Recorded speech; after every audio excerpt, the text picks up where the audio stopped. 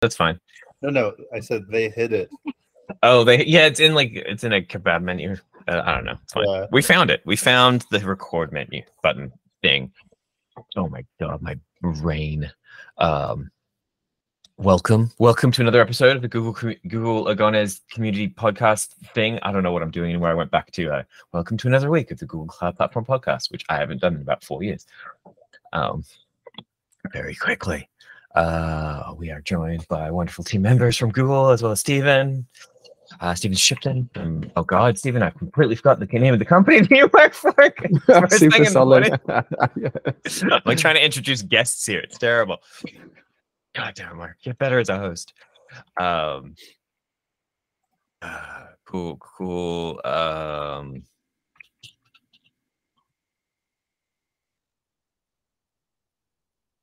Sweet. Beautiful. I see, Robbie, you're marking stuff up there. What was that last one?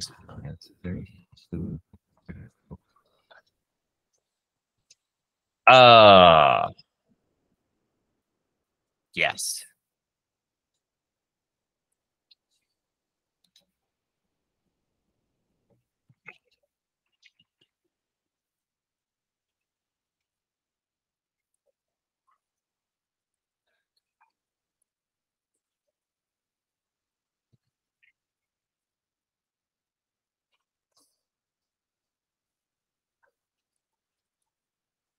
And then, Robbie, you can go first.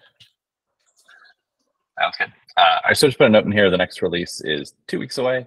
At our last meeting, we talked about the 1.34 release. So since then, we've had the 1.35 release and the next release, which is 1.36. I have a note here. It is 2 weeks away, and I will add the release notes. So for the 1.35 release as well. I'm trying to remember if there was anything particularly exciting in 1.35. Yeah, I was having a look. Let's see. Blog.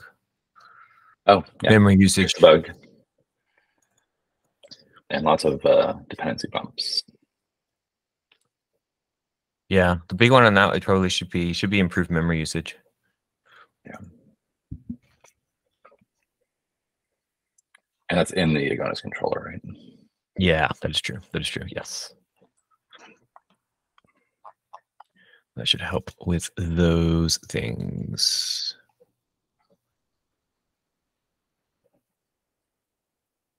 What was I going to say?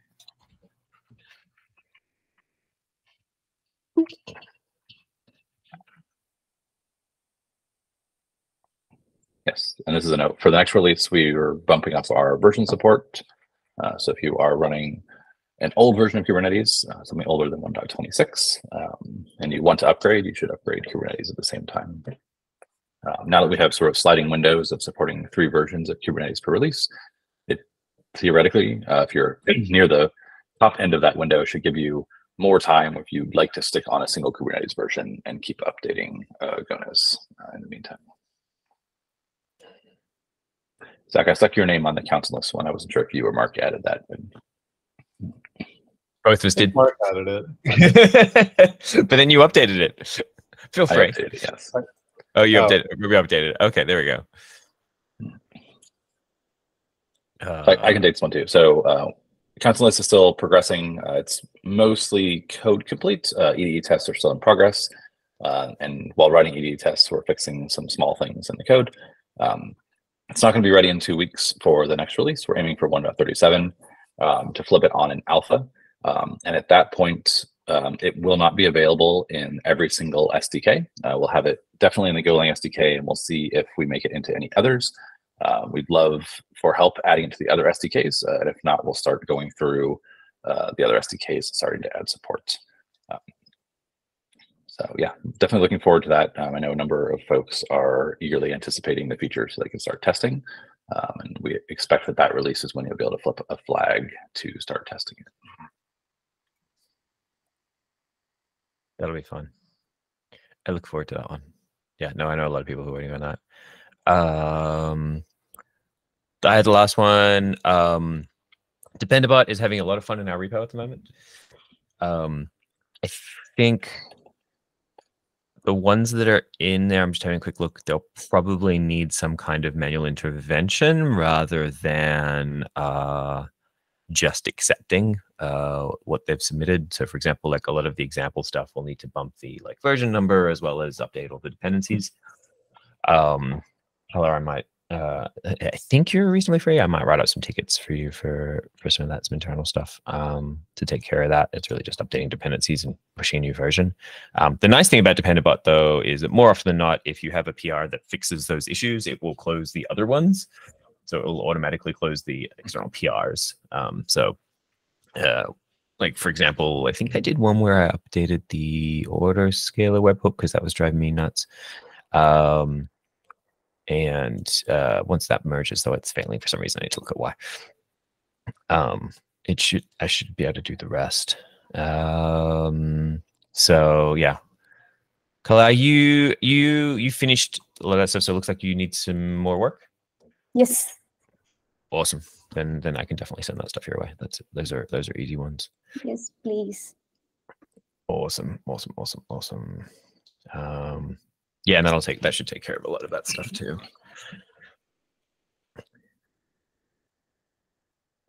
Robert, go ahead. Cool. So just like a note in here, our colleague Ishan will be giving a talk in 2 weeks at KubeCon North America, where we're going to highlight integration with generative AI and game servers. And I stuck a link to the talk title and the page on the KubeCon scheduling website. They'll generally upload videos of the talks if you're not at KubeCon within a couple of weeks, maybe a month. And once that video is available, we'll come back and link it in the next meeting notes so people can find it more easily. But if anybody is going to KubeCon, please go find Ishan, say hi, ask him any questions you have. I think he's the only one from our group that will be there this year.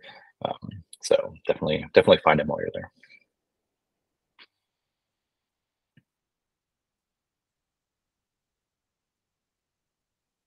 And Mark has another conference to talk about. I was muted. That was silly. Yeah, just saying, I just got back from the Pragma Backend Services Summit. They're starting a series where they host events for specifically backend engineers for games. It was about 120 people. It was really good. There was definitely some discussion of Agones usage as well as other like game hosting solutions, but was definitely seeing a few places that are definitely using Agones in a few interesting spots. I'm trying to think of what I can say publicly. Not entirely sure, so I will not mention names. But it's good. It's good. I recommend it. I don't know if I'm gonna go work. I don't know if anyone's watching the recording. There we go, which seems unlikely, but if they are and they are in Australia, I will be in Australia in like December, if that helps anybody. I don't think there's anything else going on. I guess if someone is in Australia, they probably are watching the recording, given what So time. that's a fair point. That is a fair point. I don't know how many people actually watch our recordings. I have to go look at our stats. That would be interesting. Anything else anyone wants to talk about? We have an awful lot of outstanding PRs. I know you mentioned Dependabot kind of going crazy, which is maybe accounts for half to 2/3 of them, it looks like. Yeah. But I think there are some other ones that we should definitely get in as well.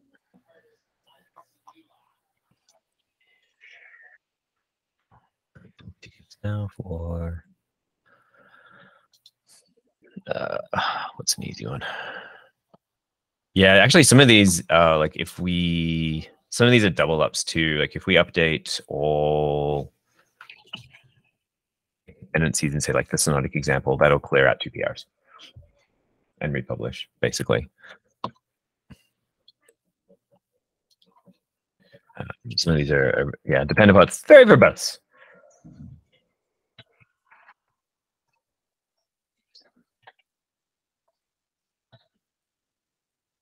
Oh, that was exciting. My the breaker in my office just tripped, so I just spent the last few minutes trying to Like now I'm just sitting on my laptop.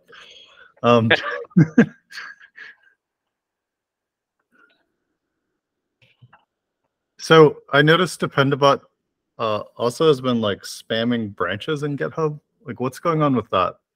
It's been spamming branches or tags or something. Like I did a get fetch, and there was a bunch of like Dependabot related tags that got downloaded. Oh, because Dependabot does all its work on. I haven't seen tags, but let's have a look. They might be branches. I don't know. I saw references. Yeah, they're branches. Okay. Yeah, they're branches. It creates its own work in the same. Yeah, I don't see tags. It creates all the same its work in the main upstream repo. So is it just like a suggested fix or something? I haven't looked at what those are. Yeah, they're all automated fixes to dependencies.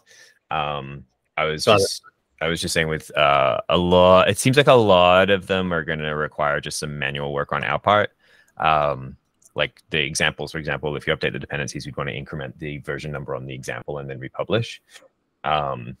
So it probably makes sense to do that in one chunk. But the nice thing about Dependabot is it will close those PRs if another PR takes care of it. I see. Yeah, well, we've seen that in a couple of places where I think you updated some dependencies as part of one of your PRs, and then it closed out some other ones. Oh, that's handy. That's not bad. But yeah, as soon as like a vulnerability comes in, like I catch emails across this and open match, and a bunch of like my inbox just does that. Yeah. And we just had a big Golang one in XNet announced. That's probably what it is. There was that, and I think it seems like there's something in gRPC now too. Probably related, but yeah. Yeah.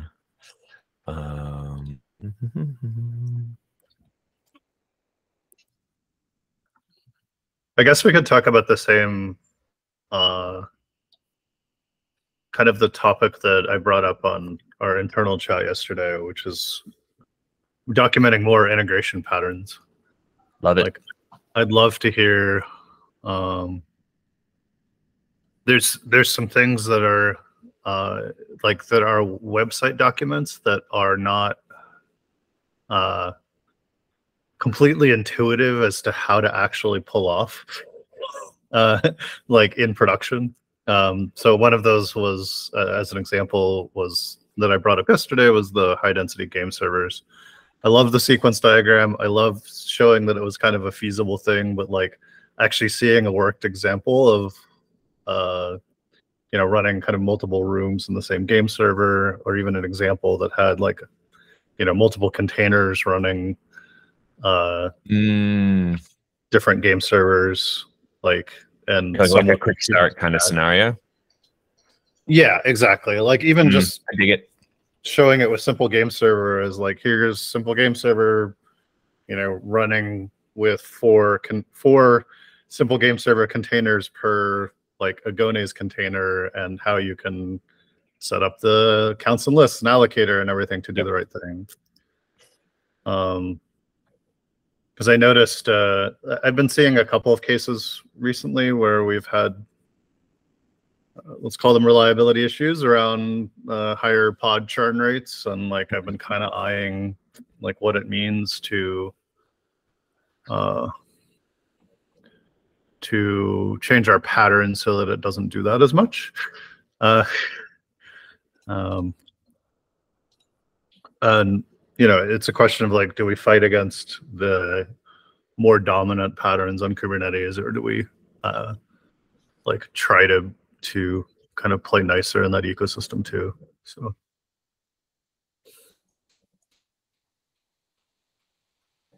no, more docs always better. Yeah, we can work something out. I wonder if we can turn simple game server into like a multi-tenant single game server or something. Well, I was wondering if there's a pattern because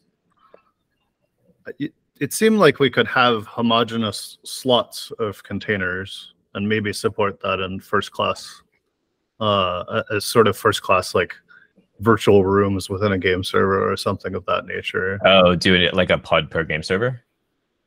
No, like a container per game server within the within the game server pod. I guess So, the terminology it gets really confusing. Yeah. I think I'd like to go back to our users on that, but my guess is that if they go multi-tenant, it's a single process for a reason, because then they can share memory. Yes. So multi-container, while it does solve some, that's an interesting one. It might solve some churn issues. It may not necessarily solve the multi-tenant issue when they're going multi-tenant, if that makes sense. But it may be an interesting interim step. It offers a possibly deployment. Denser deployment, yes. It offers a denser deployment at the with the advantage of possibly just not changing the binary in theory, although maybe in theory. Like, yeah, it's an interesting idea. I see the reasoning. Yeah, I see the reasoning. Because there are other advantages for denser deployments, like just having bigger pods is a little easier to deal with. But flip side, you have to figure out what internal fragmentation looks like at that point. Because like right now we don't have an issue, but like, you know, if you take it to the limit and say you have 10 containers each running a game server, how do you handle the fact that all 9 of them are unoccupied? Like, then you're just paying for those. And you're counting rooms and sorting by room. What was I going to say?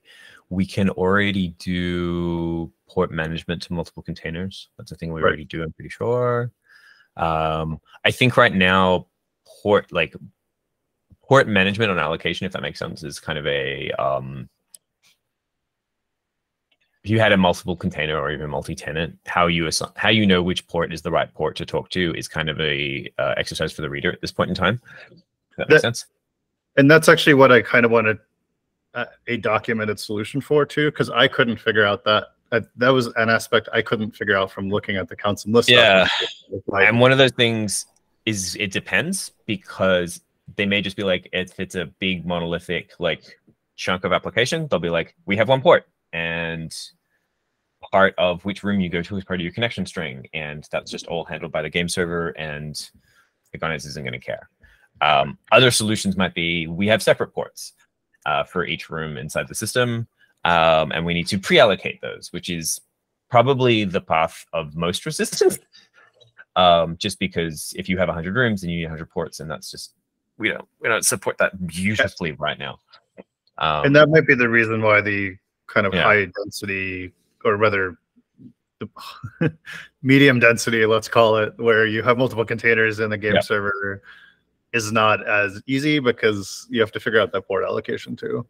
There is that. And then you can potentially also run into just run out of ports on a machine, as you start getting into really high volumes of, say, like relays or something like that too, or that's that fair. kind of stuff, which is also a contributing factor, especially if you're working out where your port range is on your machine and how many ports you want to have open, which is another fun problem. So that's a potentially interesting question for research as well. But I think you're absolutely right. We should build out some examples for that kind of stuff. That'd be my thoughts. And this is also why we go through alphas, so that people will tell us what our stuff is broken and how it can be better. Yeah, agreed. It would be. Some of this was inspired by getting into a little product side for us, but like some of this was inspired by the way Autopilot discretizes billing as well. So in the case of like a small game server, you might actually want to pack multiple game servers into a pod, or figure out the multi-tenant model. And if the user is willing to figure out the multi-tenant model, that's probably the better way to actually just make the game server bigger. But of course, it has like a blast radius and security and blah blah blah issue. So yeah, we should work out which models are the priority of the people who use this, like of people. Yeah, for sure. Yeah, it's an interesting one though, for sure. Because there is, I totally get it. Like if you were like, hey, as an easy thing, just add more containers, and that'll like get you maybe over a hump, like in some sort of performance or throughput or like that, and then maybe later you turn into something multi-tenant if you absolutely have to. And again, depending on session length and churn and all that kind of fun stuff. So yeah, no, those are all good ideas. I mean, some of it is, I mean, for port management, some of it could just be as simple as you have names on each port. It's like 1, 2, 3, 4, 5, 6, 7, 8. You have a count. It goes blah, blah, blah, blah, blah. And when you allocate, you increment the count. You go, I'm on room number 5, which means I'm on port number 5, and boom, away I go. Right. That's the super easy solution.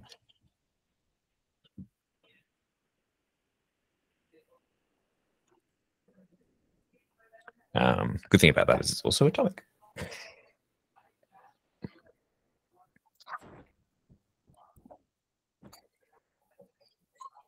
Which is nice. Stephen, you've been very quiet. You're sitting in the background. I have to drop for another meeting, but it was good to chat with everybody this morning. And I will see you guys at our next monthly meeting. See you later, Robbie. Is there anything you wanted to talk about, Stephen? No. Yeah, just looking at that. I think we've got some. I saw that the ticket's making progress to the new SDK functions. So yeah, I'm ready to jump on any Node.js. Oh, sweet. You're a delight. Brilliant. Did we had something recently? I can't remember. I think it was a dependency update. Yeah. I think is what that was.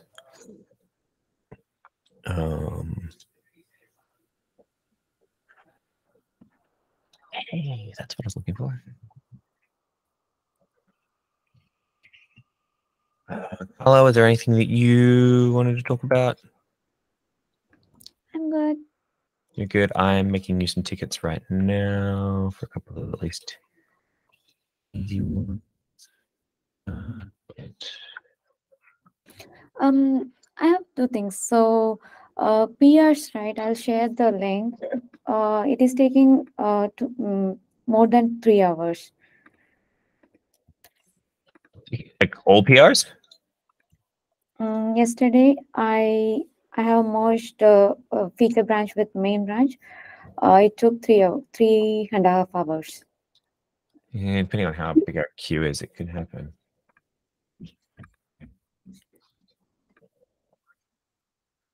Where is that spending its time?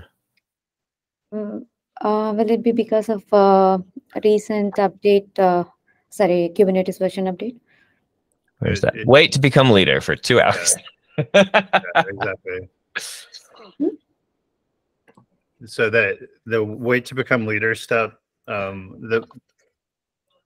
changed it, I don't know, however many months ago at this point. Basically, all the builds kind of line up in a queue to run E2E tests. So they look and see like which build is the active build, and if they aren't the oldest E2E build that's running, they just sit there waiting until they are the oldest E2E build that's running, and then they run E2Es. It's basically a mutex for the E2E clusters. But if you see time accumulating in that step, it means that there, in theory, were other PRs. In practice, it could also mean that the queuing system is broken. Like we might have other builds that were getting like that it was waiting behind for some reason. Concretely, the output for that step has the build IDs of what it was waiting for. So the 26th step will be waiting for to get active. Is that correct? For me, it's step 24. It's called E2E wait to become leader on that link. Oh, okay. And you'll see the output is like waiting to become oldest running build, and then it says oldest is.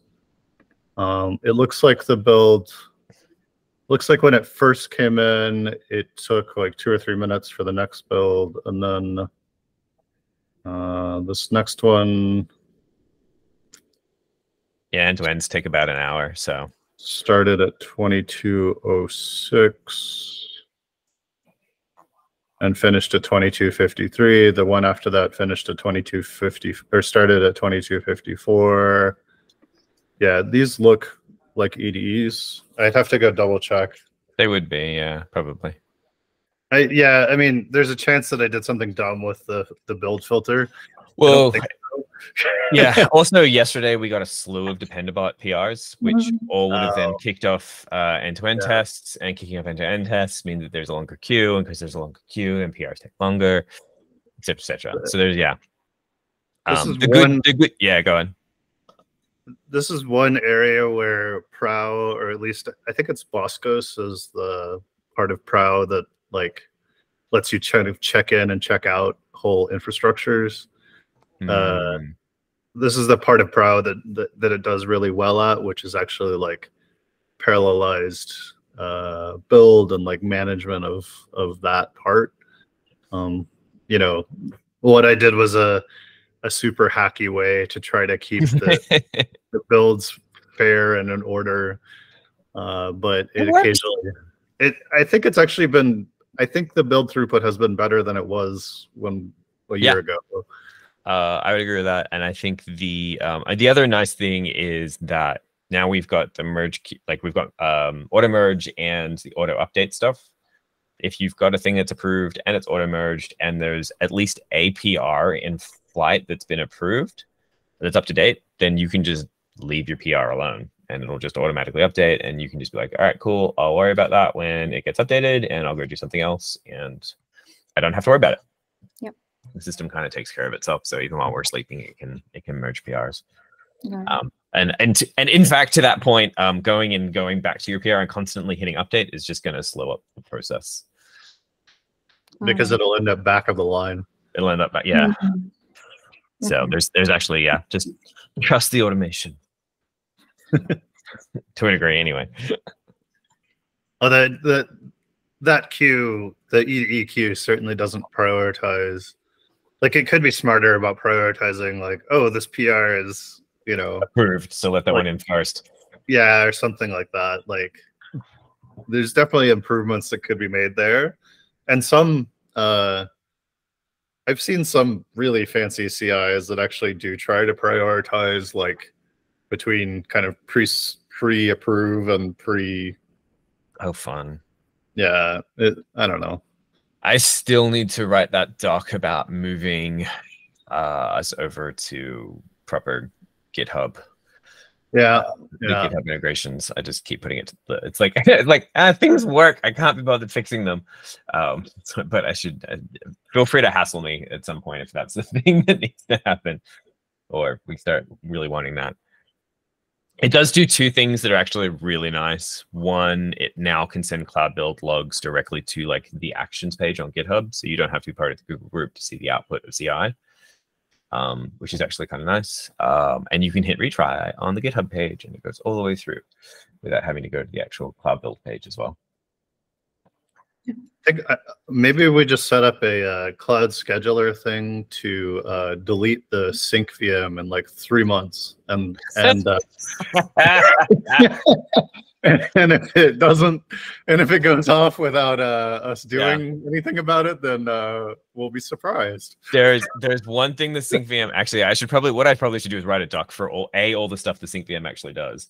And B, and a plan therein, because the sync VM, so the sync VM used to do cleanup of images, like build images, which I don't think it does anymore. I don't remember if we have, I think we can now do time. I have to go look whether on artifact registry you can be like, if this image is 30 days or older, get rid of it. I think we can do that now. I'd have to look. It also does cleanup of App Engine versions. So once a night, it'll actually shrink it down to like 20 or 30, because that has like a maximum of like a few hundred, and if you hit it, then you just can't deploy anymore per service.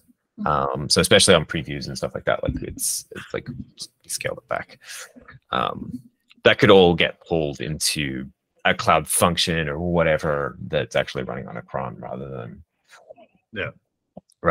it's a little bash script that's running on a cron on a VM. Because that was the easiest thing to do at the time. Yeah, I mean, if you want to write out like these are the independent pieces of the sync VM, and we could just start peeling off like those bits. Yeah, it's a really because like that one sounds like you said like something we could just dump into a cloud scheduler. You know. Yeah, set up a service account, do that kind of stuff. Yeah, and now those would be relatively minor. I think and then we just have to figure out the get one. Which is fun.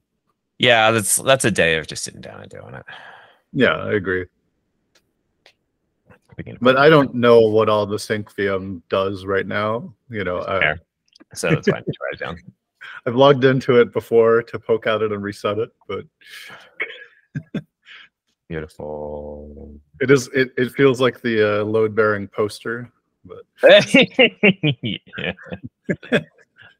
Here we go. Oh, there's a Bugonizer issue. I will make a note on that issue as well. I'll say as part of this work, also include what other responsibilities. Thank you.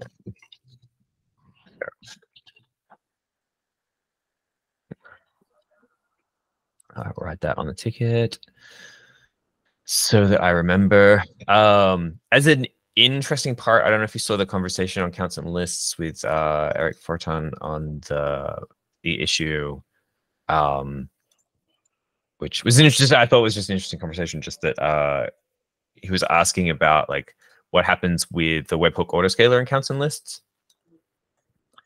and something that wasn't particularly well explained in there, but we kind of just get for free, which was kind of the nice idea with this. The way I think it was nicely designed in the first place, if I say so myself, is because the fleet status gets passed over to the webhook autoscaler.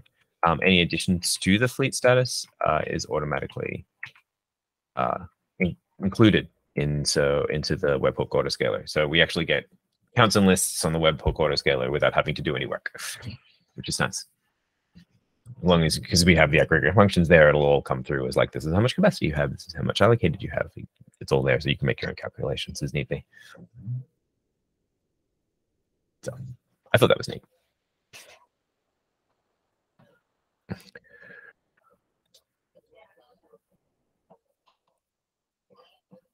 Cool. I don't have anything else. Do y'all have anything else?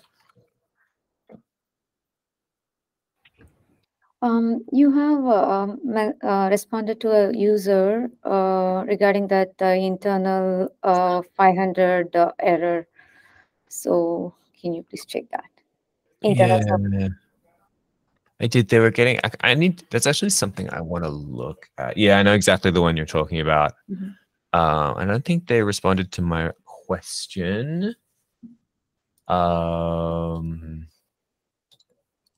Actually, playing with the allocator is something that is on my long list of things to look at. Because I can't remember what like HTTP codes it returns for what, and whether and like how that works. Like if like say for example you don't have any game servers, like what's the code that comes back, and like that kind of stuff. I have a feeling there might be some bad design decisions in there, and like that I may have put in there. So I can't remember why I can't remember if there may just be you may just get a 500. You may be getting a 500 because of contention. That's a thing that might be happening. Like something like there's a lot of data going through. But I just want to see what the 500 if there's a body with a 500 error, so that you'll actually see a log of some kind or return type of some kind or something like a JSON packet something. But the impetus for that is also if we get the HTTP statuses right for various errors that we might have in the HTTP thing, that means that we can actually start doing some cool things with service meshes, which I think is going to be really good for multi-cluster stuff. That makes sense. So if there's a particular, say for example, HTTP status for, hey, there's no more game servers here, you could then tell like a service mesh, hey, don't send any traffic to this cluster for a while because there's no point. and we can do stuff. You can do short circuiting and stuff. So they haven't responded. So I don't know what the deal is with that. So we will ask for the logs. I asked them like, so they're getting a 500, but there probably is still a body to the return from the HTTP. So there's probably a JSON packet that has some sort of explainer about like why it's erroring. And so I want that. That was what I was asking for there. Okay.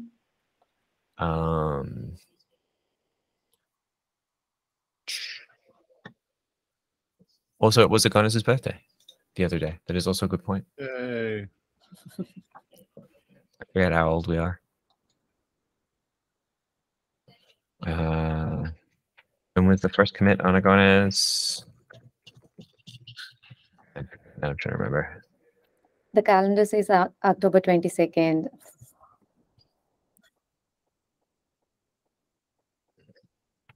I'm trying to remember the year, actually. Nice. 2015? Yeah. Same here. It was 2015. I think you're right. Log reverse. 2017. Back when we thought we were going to call it Agon. Agon. Oh. Sunday the 22nd. Did I do it on a Sunday? Yeah, that sounds like me. That sounds exactly like me. Especially back then. Aww.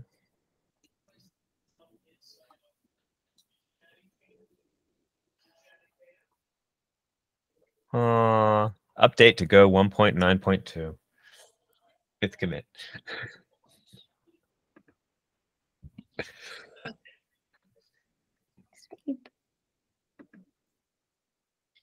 You grew up so fast. Okay, cool. If there's nothing else, I'll let you all go. So you'll be creating a ticket for me. Already have 2 for you. Oh, I see. Okay. All right. Thank you. No worries. All right. Thanks a lot. Catch you all Bye. later. Bye. Thank you.